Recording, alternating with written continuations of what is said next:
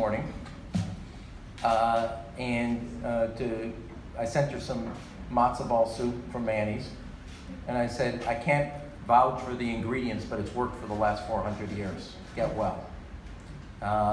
She has incredible strengths, and she sounds strong.